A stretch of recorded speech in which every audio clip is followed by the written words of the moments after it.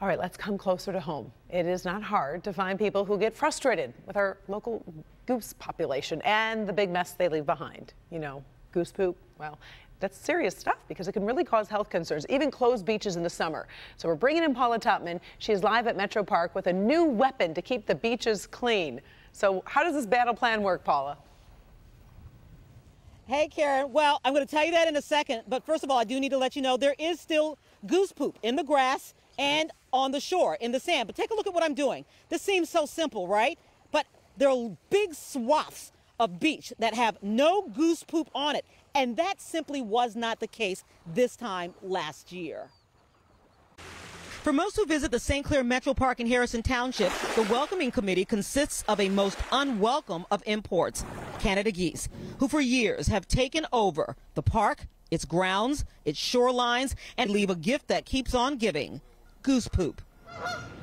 This has been a park plagued by shutdowns because of high levels of dangerous bacteria. 36 times the beach at Metro Park was shut down last year. The cost to the park economy alone, an average of $15,000 to $20,000. Every single time the beach has to be shut down. A huge component of that is goose poop. There are so many Canadian geese, the whole population has exploded. You couldn't swim in the water because you could see the goose poop on it. Yeah, the goose poop was on the lake. It was disgusting. Nobody would put their towels down on the beach because it was nasty. Do you see them? But the theme song this year? Go, go, go, go, go, go, go, go, go, go. Who let the dogs out? A new tactic, professional canine contractors, border collies specially trained to harass the heck out of the geese. Goosebusters. They act more like a predator towards the geese, and the geese think that they're in trouble, so they fly away. But the dogs never touch the geese, or never bite them, never harm them. They just get them to fly. It came out of a combination of desperation and budget, or lack thereof. The cost, about $18,000 per year, less than the cost of shutting down the beach for one day. The dogs get the geese gone. But yeah, let's try this. And so they created this, the boundary aspect, talking about this. So the geese are under assault, not just from the dogs, but as well, they have some of these remote-controlled little boats. And when the geese think they're moving out into the water, oh, too bad, buddy. Here comes the boat.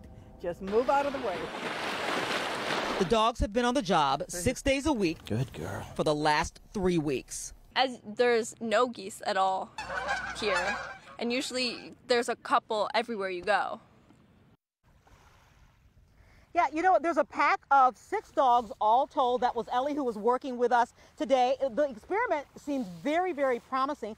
It's been done in other Michigan beaches where they've seen an 80%, Karen, an 80% increase in the ability to keep the beaches open. And so this does look really promising. They will be doing DNA tests in the water this year to figure out exactly what the problem is, whether or not it's sewage runoff, geese, as well as algae bloom. But again, they're hoping they'll be able to keep the beaches open a lot more often this year. We should, I was going to say, we sure hope so, and go with that theme. Who you going to call Goosebusters, right? Goosebusters. There you go. I like that line. All right. Thank you, Paula. We appreciate it. Still